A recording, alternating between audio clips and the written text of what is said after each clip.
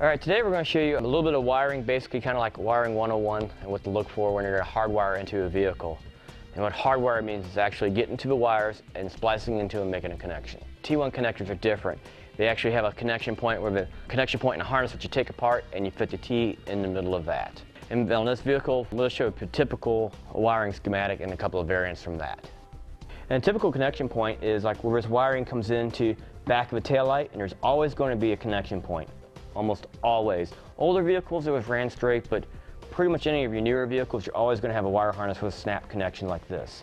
And basically a T1 connector simply would just go ahead and fit in between this harness. Usually there's like a little tab right here that you push down somewhere on the assembly and you pull it apart. And then your T connector would actually fit in between here, and then your wiring come off from there. And that's essentially how a T connector works. Most of the times you'll have just one connection you need to make to, but occasionally on T connectors you'll have to go from two different places.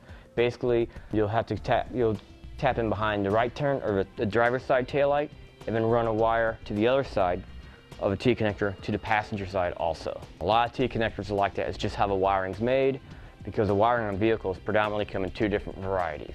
In this application here, the wire harness actually comes down the driver's side, comes across here to the taillight on the driver's side, tees off, goes into a driver's light, and then goes on over to the passenger side taillight.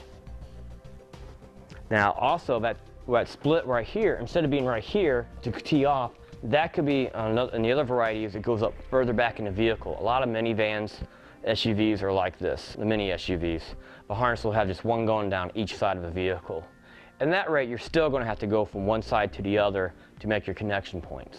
Like in this particular instance, we could actually tap everything from on this side of the vehicle to the harness right here. It's kind of more of an exception than the norm.